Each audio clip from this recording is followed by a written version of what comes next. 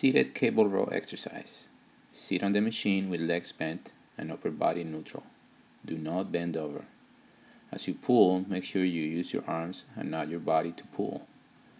At the end, squeeze the shoulder blades together, bringing the shoulders back. Pull to the sides and not towards your chest.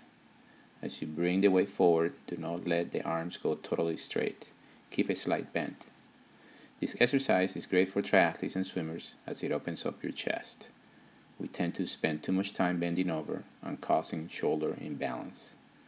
This is a great injury prevention exercise.